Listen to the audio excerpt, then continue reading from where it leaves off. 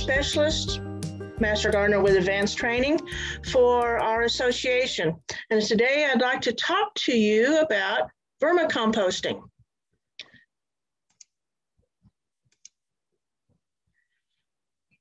Vermicomposting is the original earth-friendly garbage disposal. So let's look into it and find out why.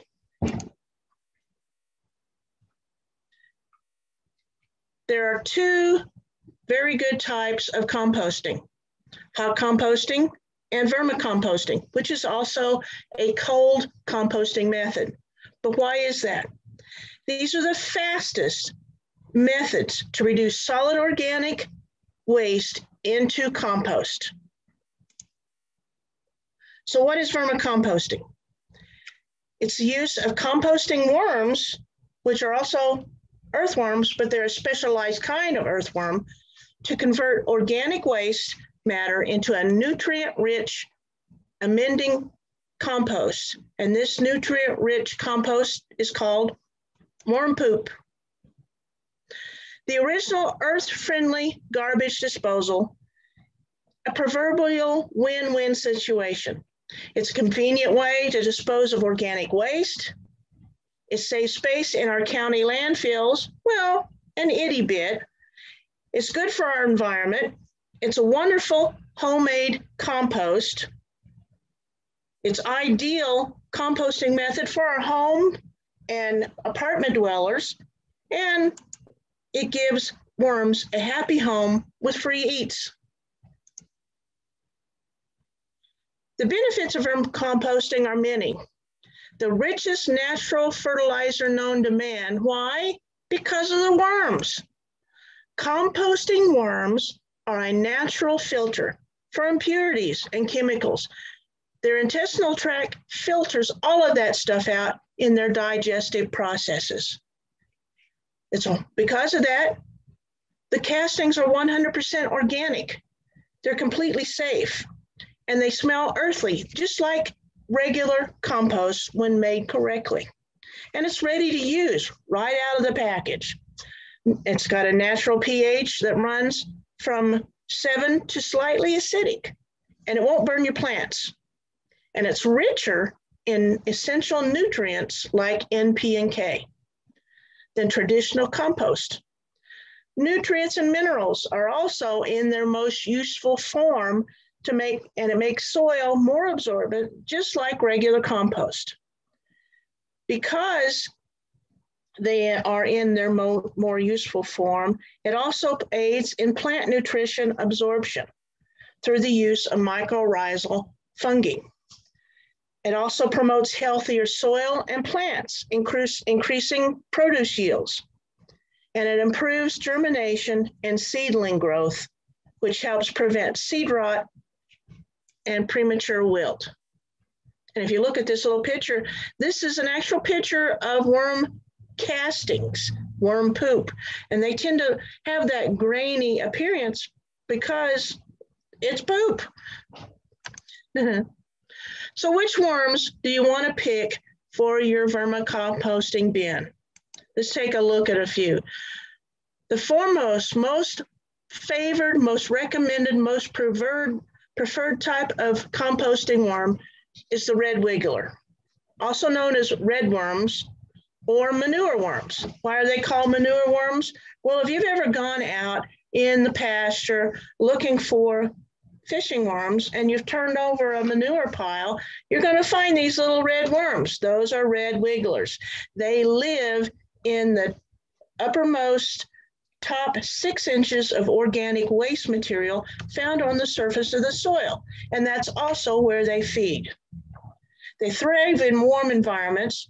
They are heavy breeders, but again, they are epigeic. That means they're shallow feeders also just within that 6 inches of organic waste. They don't burrow down into the soil. They number about 800 to 1,000 per pound of worms. Now, the second one I'd like to talk about is the European nightcrawler. This is the one you might actually go out and buy as a fishing worm. They produce slightly cooler temperatures. They prefer that. And they don't reproduce as fast as a red wiggler because they are slower but larger. Excuse me. They are larger but slower to mature. So that means they're not quite as effective in converting waste as the smaller red wiggler. And they number 300 to 400 per pound. Another one that has also been talked about as a composting worm, a night crawler, Lumbricus terrestris, is a common earthworm species. They are sold to farmers and gardeners, but they are a deep burrowing worm, which can burrow down to 3 to 6 feet deep, and they're more commonly used for soil aeration and water penetration. And they come up to the surface of the soil to deposit their castings.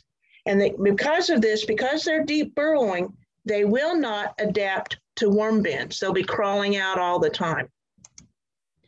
And then one more I'd like to mention, a redworm, which is also called a driftworm and a cousin to the nightcrawler. They are not a true compost worm, even though they've also been talked about as used in vermicomposting. They are a horizontal upper soil burrower, and they are large and lively and great as a fishing worm, but they feed on organic material that's already in a high state of decomposition, which is already rotting organic waste.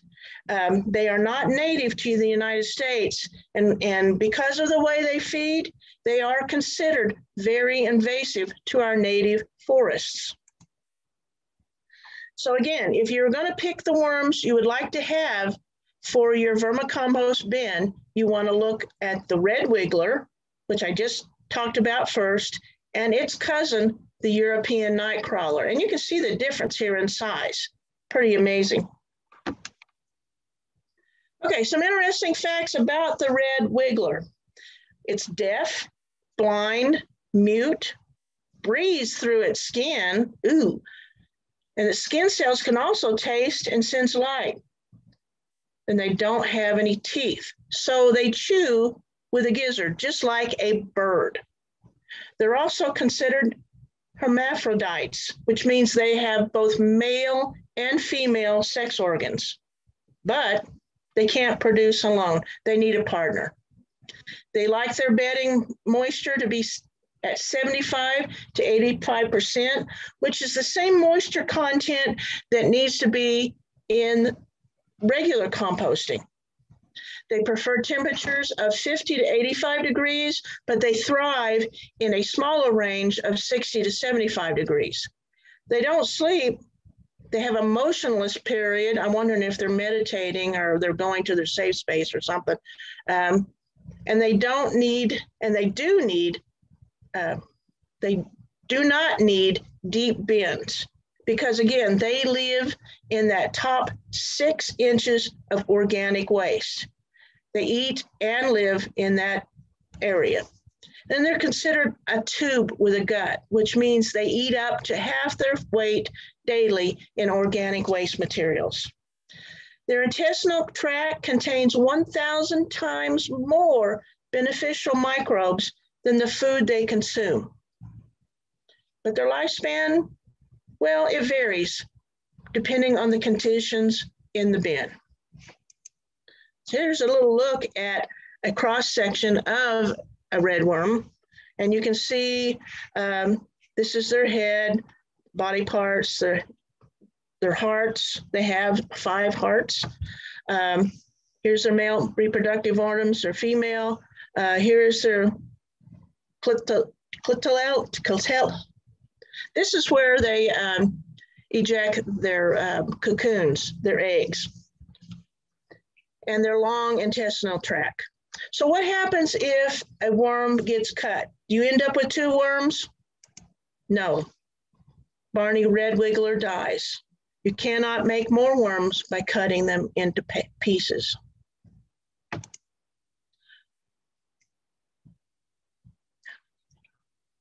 So we're going to look at the life cycle of red wiggler. And the first one to look at is that the egg stage. The adult worm produces 2 to 3 cocoons per week, and the cocoons contain 4 to 6 baby worms. The incubation period for the cocoons is about 23 days. The juvenile stage, which begins once that baby worm has hatched and they're about 1 inch long, and then they are, at that time, they are heavy eaters and they're ready to vermicompost, but they're not able to produce. They do a lot of growing in that juvenile stage, growing from 1/2 inch long to almost 2 inches long before they fully mature and become adults. The maturing stage takes 40 to 60 days to reach. And at that time, they become sexually active and are ready to produce. The difference in appearance between a juvenile and that adult is this band right here where they release their cocoons. The lifespan, again, can, depending on the conditions in the bin, if everything's right, everything's happy, and everything's working well, worms can live up to 4 to 5 years, and sometimes even longer if everything is good. So, what do you use in your worm bin?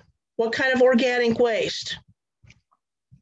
Well, the first thing I'd like to look at are the browns. These are the same components that you put in a regular composting system. The browns, which are carbons, are considered the bedding for your vermicomposting bin. These are newspapers, aged straw, paper egg cartons, non-glossy cardboard, and you can see the list goes on and on.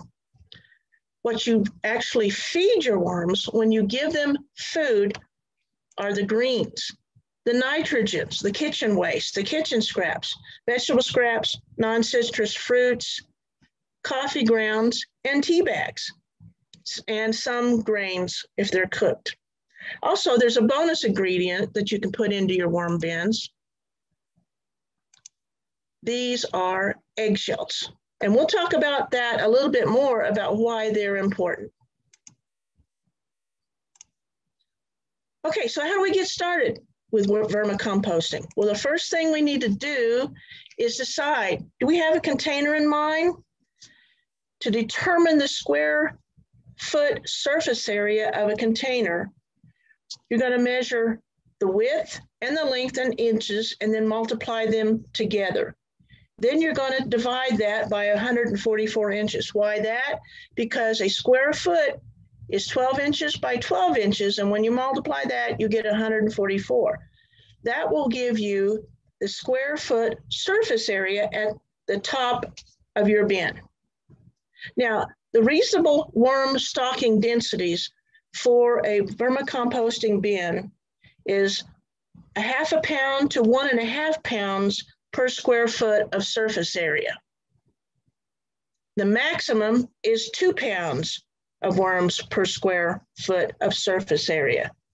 So if you had 4 square foot of surface area and you wanted to put 1/2 pound of worms per square foot, you're going to be using 2 pounds of worms in your worm bin, suggested here. So how many worms do you need? Well, it's really recommended that you start slow with your vermicomposting. Get comfortable with it. Get used to what you're doing.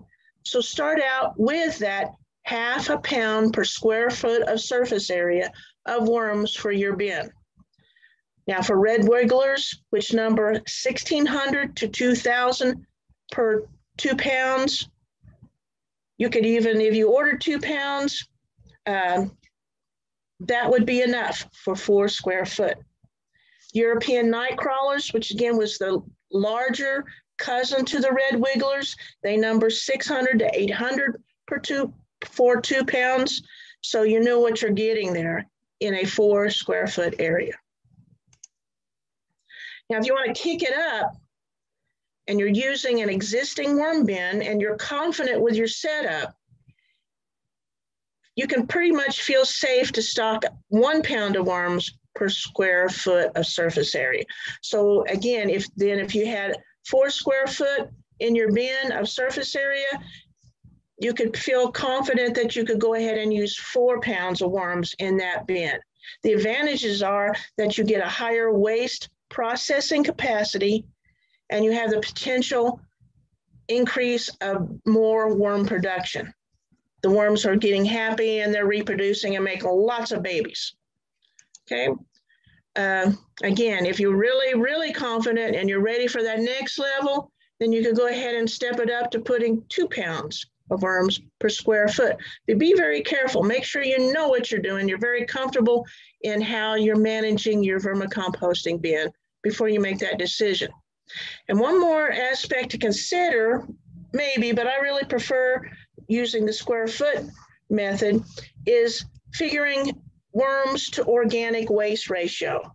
Now, an average American adult creates about 1 pound of organic waste, kitchen scraps, per day. You need 4 times more weight in worms than you create in food waste daily. So that means a family of 4, which would create 4 pounds of waste per day, would need 16 pounds of worms if they intended to put all that 4 pounds of waste in their worm bin, which is not really realistic. Okay, so you've got all that information and you feel confident and you want to do this. So what do you need to do first? You need to build that bin. So the materials you're going to need are 1 to 2 8 to 10 gallon opaque plastic storage containers. And we're just going to give you this as an example, okay? You may want to adjust your size of your container and make it smaller, but that's up to you. You need an electric drill and a 3/32 spit. And you need 1 to 2 pounds of red wiggler worms. You also want to use, it's best recommended to use newspaper that does not have any glossy pages on it. And you want to shred that up. That's going to be your bedding material. If you want to use additional bedding material like torn up cardboard or egg cartons or whatever, that's optional. You're going to want grit. What is grit? Well, remember I talked about earlier that worms, your composting worms do not have teeth. They have a gizzard. Well, just like birds who have gizzards, they need grit to help grind up that organic waste when it gets into the gizzard to help digest it. So the grit can be those eggshells. You can clean those eggshells and pulverize them and use that fine pulverized eggshell as grit. You can also use untreated garden soil, compost, vermiculite, or even sand. Please keep in mind that untreated soil, compost, and sand will add a lot of weight to your bedding that can push it down and compress it. Eggshells and vermiculite are 2 of the lightest grit choices you can make. Why do I stress that? Because, again, it's the weight, pressing down and compacting the bedding. You do not want your grit to take up more than 5% of your bedding. Okay, so the steps to do now to build your vermicomposting bin is you're going to drill some drain holes in the bottom, and you're going to drill several holes around the sides for ventilation. It's important, just like any composting situation, that you have plenty of airflow, plenty of air and drainage in your process. Once you have all those holes put into your bin, then you want to prepare the bedding. Shred the newspaper up, and you can hand tear it. It's pretty easy to do. And then you're going to moisten your bedding. You can put it in a bucket of water, wring it out, and again, wring it out to that consistency, just as if you grabbed a handful of composting organic waste out of your composter bin. When you squeeze it, you don't have any moisture running down your arm. This is the moisture content you want in that bedding material. After you just squeeze out the water, shake it all out loose and layer it into your bin. Then add some grit, 1 to 2 cups of grit over each layer of bedding material you add to your bin. Then you're ready for your worms. So it's advisable that you make your bin, get it all set up so it can set 2 or 3 days to kind of settle in, and then order your worms. Because you want to have the bin all ready to go to receive your worms when you get them. And they're going to come pretty fast. And that was what a pound of worms looked like. One more thing. When you're making those holes in your bin, do not make them this size. These are open invitations for worms to go on a crawlabout outside your bin. So keep the holes small, but also check them to make sure they don't get clogged up. Okay, here's a picture. This is from when I had a vermicomposting bin, and you can see where I have scattered crushed eggshells over the top to add that grit source to my bedding.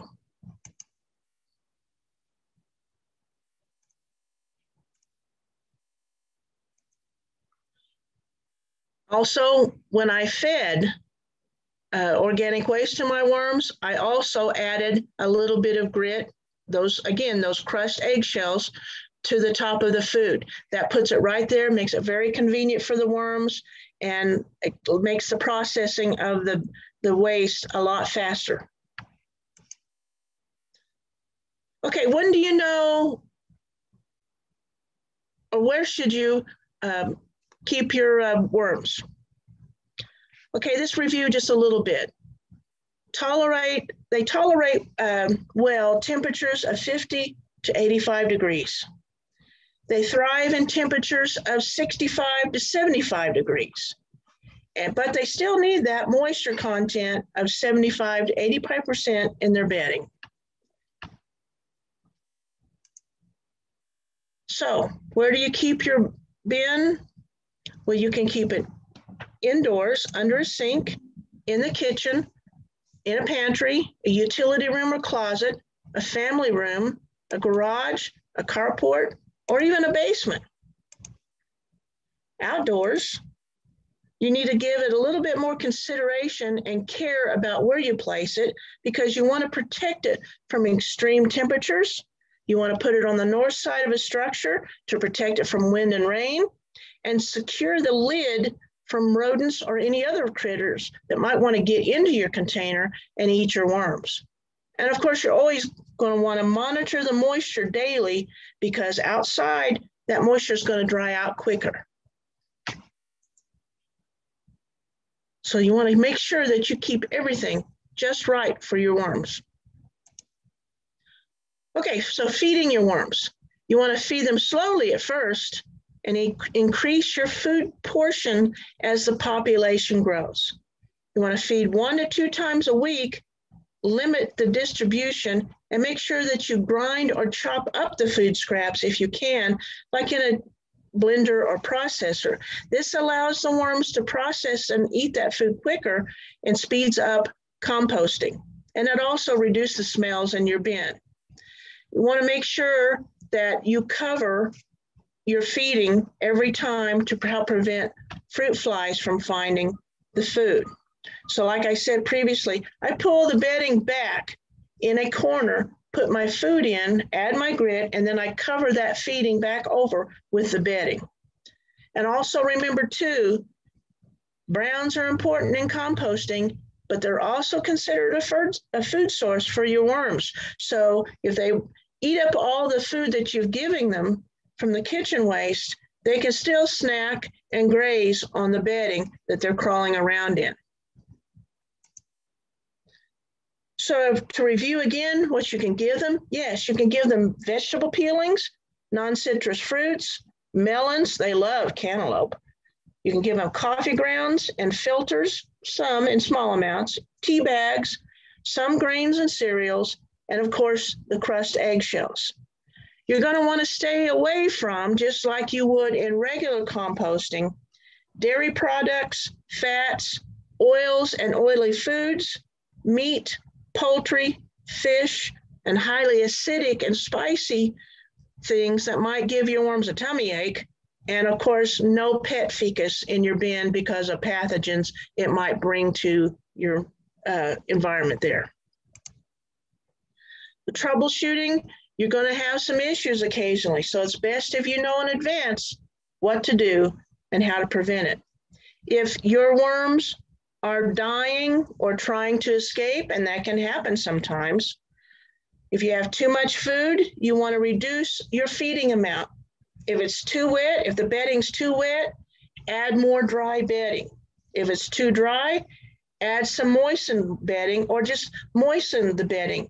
That's good to have that spray bottle. You can mist your bedding and help maintain that moisture. If it's too hot or too cold, move the bin to a better environment. And if the bedding is used up, you either add more bedding to the bin or you harvest the castings out of it and start again. Now, if your bed stinks, there's some other issues there.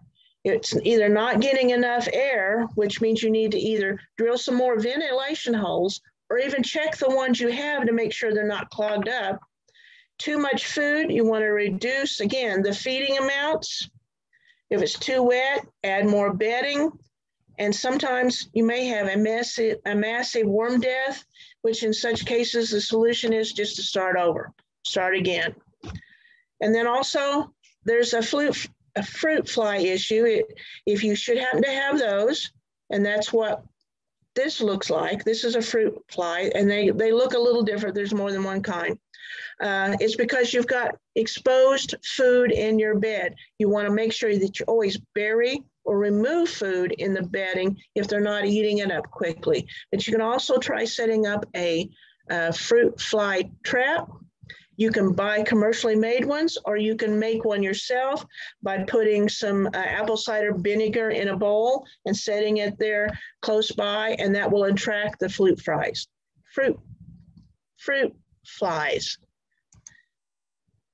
You can also add orange peel to the surface of your bedding, and this attracts mites, and it helps you monitor the mite issue that could occur in your bin. Okay, you get all kinds of critters that come to the bin. It's not a segregated world, but you're going to have good bugs and bad bugs sometimes in your bin. So let's take a look at a few of those. The good bugs are like roly-polies. They're a crustacean, a vegetarian. They will help eat some of that scraps you're putting in there to feed your worms. You may also see earwigs. These are little decomposers that can pinch if they get provoked. You're going to see on the end of the earwig that little pincher right there. You can also find springtails sometimes. These are, again, teeny weeny decomposers, and they can jump too if they get threatened. Another one you might find in your bin is millipedes. This is another vegetarian decomposer. Also potworms. These are sometimes confused with baby red wigglers, but they are white. So keep an eye out for them maybe. And then there's white and brown mites, and they will compete with worms for food and may show up if it's too wet in your bin. And then lastly, you may also encounter black soldier fly larvae. Their larva looks kind of like a maggot, and they eat food scraps also. Some people will just use black soldier fly larvae in their bin instead of worms. They actually do process food scraps faster than a red wiggler. And then we need to look at the bad bugs because sometimes they can get in there. And the first one is a centipede. They're rare in worm bins, but if you find them in there, they are dangerous to your worms. They will kill them. You might also find, again, like we talked about, the fruit or black soldier flies. You want to make sure that you always cover your feedings to prevent the food from attracting either one of these. And then there's red mites. Red mites are parasitic. They can get on the worms and suck all the worm juices, killing the worm. Another one to look at and watch for are ants. If your bin is too dry, this will attract ants. So you want to adjust the moisture level in your bin. And of course, if the bin is too dry, it can also attract roaches. So make sure that the lid on your bin fits securely so that critters like roaches can't get underneath the lid. And also make sure that you bury your feedings again, because that fresh food, those kitchen scraps, that's an invitation to all kinds of other insects and critters. And you may also see spiders occasionally in your bin. They're not a threat to your worms. Just watch out for yourself if you should encounter a spider and know what kind it is. And one more thing, and I talked about this before, about your the bedding being compressed by too heavy a grit, or you're getting too much moisture in the bin. This can push all the air out of your bedding, and it can create an anaerobic situation.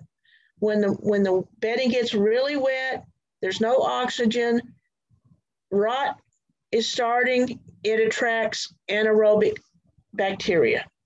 And this is unhealthy for your worms, and it gets smelly, and it creates a real mess. And above all, most importantly though, do not use any poisons in your worm bin, because you can also kill off your worms.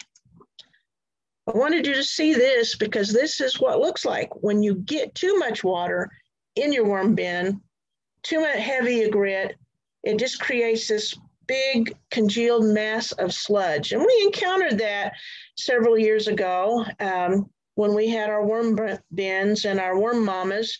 This was our first experience with vermicomposting, and we were learning, and sometimes we'd end up with a situation like this where we had this big, heavy mass of just sludge.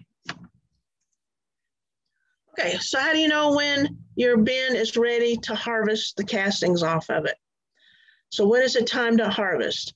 Well, if you look inside your bin and almost all of the bedding is consumed, or your bin is full of castings, it's pretty much going to tell you it's ready to harvest them off. So you want to stop feeding for 1 to 2 weeks prior to harvesting, if you're going to harvest that whole bin, to make sure that the worms finish eating off any bedding or anything like that that's still in the bin. There's several different harvesting methods that you can try, and we'll talk about a few of those right now. The first one is a migration method, where worms will follow food scraps from one side of the bin to the other. You can add some bedding, fresh new bedding, to one end, and along with a feeding, and that will pull the worms from one side of the bin where all the castings are to that fresh bedding and feeding, and then you can remove those castings after the worms are left. There's still going to be a few worms in those castings, but you can take them out and add them back to your bin. Another one is to set it up where there's a filter between areas in your bin, where one side has got that new bedding and the other side is just castings, and the worms will migrate through that filter to get to the other side.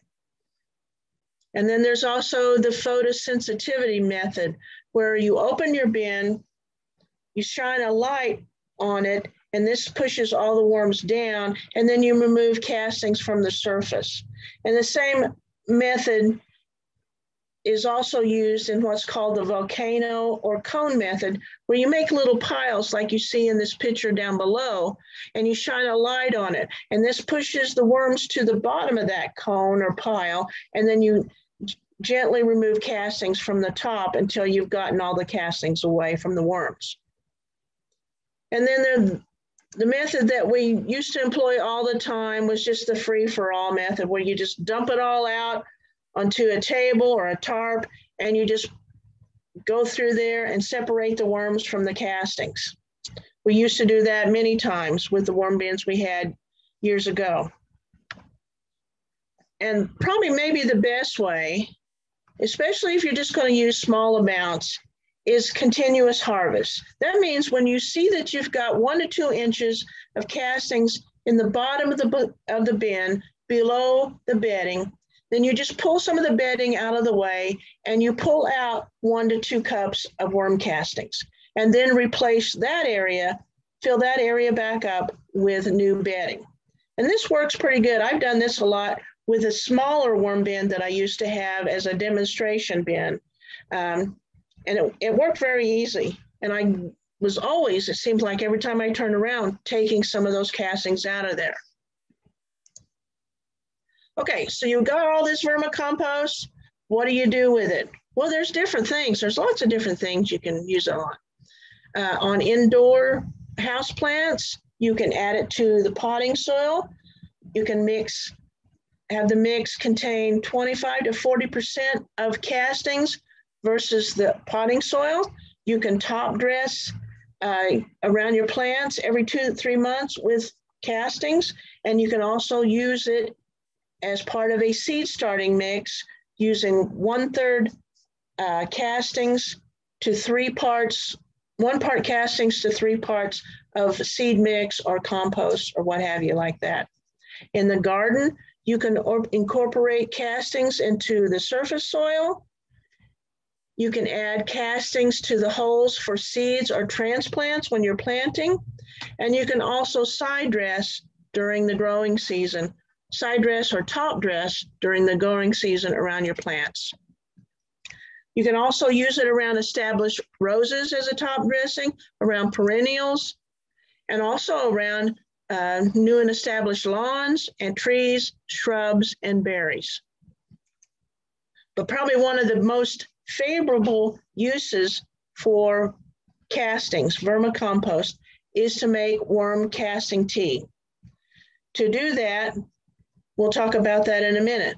You can also use leachate, which is the drainage off of the bin, and some commercially made bins are set up so that there's a catcher underneath the catches that excess moisture that drains off. You can use it also as a fertilizer. It's not necessarily as strong or contains as much nutrients, but it is still very usable. So you can collect the leachate drainage and reapply it to the worm bedding for moisture, or you can use it around plants.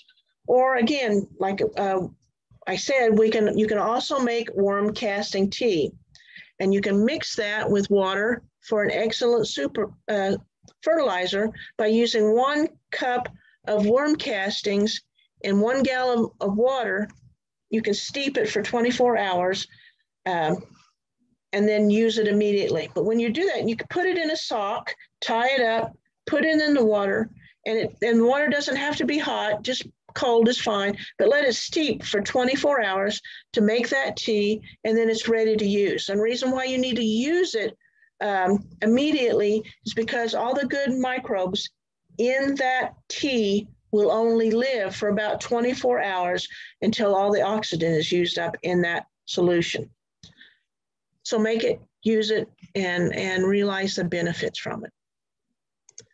Okay, something I like to show you here real quick is a worm bin that's been layered with soil and sawdust. And I want you to see how quickly worms will eat that and turn it into compost.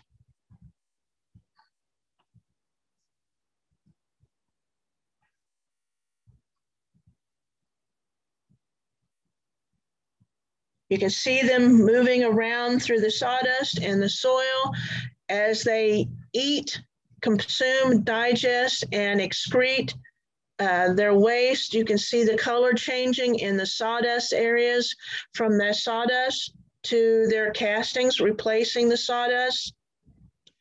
This is over a period of, I think, about 28 days.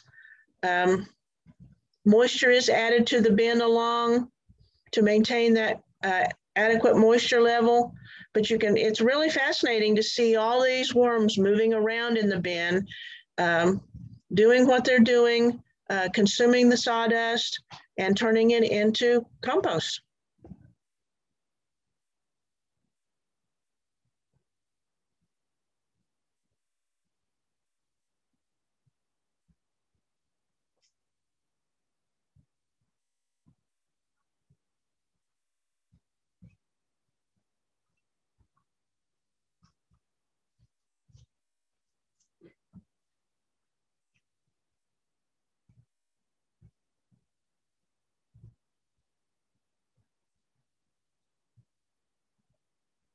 You can also see too how as this process continues and they're consuming all the sawdust, how it tends to, the air is being removed, it's compressing. Just like in a normal composting situation where you start out with a full bin of organic waste materials, and over time, as that process of decomposition takes place, all that organic waste is broken down into smaller parts and changed, but it's also because it's in smaller parts, it's removing all the air pockets and becoming a smaller mass. Okay, one of the best things I can recommend if you do set up a vermicomposting bin is to keep a journal. Take notes, log off from observations on moisture, temperatures, your feedings, reproduction, activity level, etc., and how much you're getting in castings off your bin. This will help you monitor the health and how you need to change things to keep your bin happy and healthy. Okay, any questions?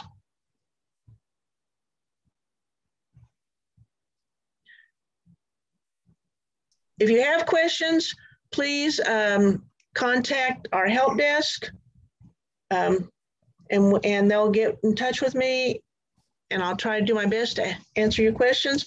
Otherwise, please use these links below for any extra information you need. Bev, I have a question. Okay. This is Art. I've got a bag of worm castings that they gave me at that workshop in Houston. Is there a shelf life limit to how soon should I use that?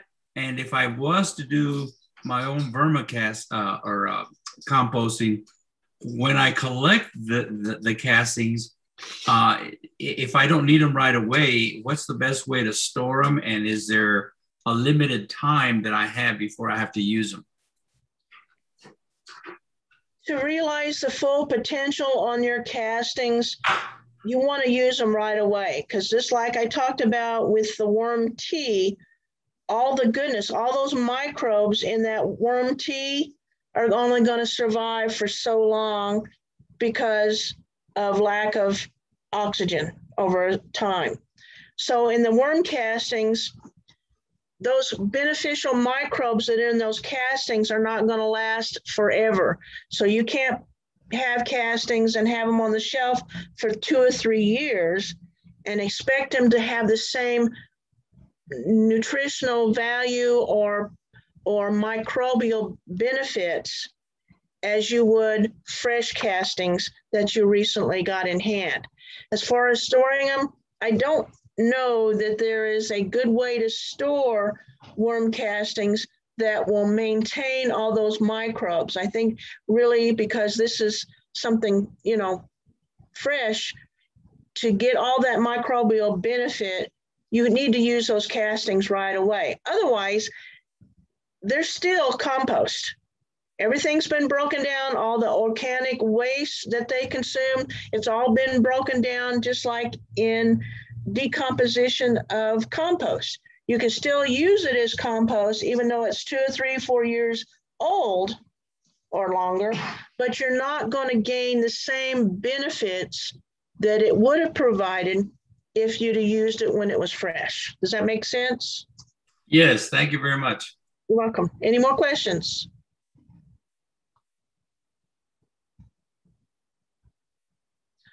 I want to thank you again so much for attending today's presentation, CEU presentation. I hope I've inspired you and given you a little challenge to start your own worm bin and see how it works for you. So again, if you have any other questions, you're more than welcome to contact me directly or go through our help desk to get in touch with me. So thank you again. This has been a Worm in the Bin production. All righty.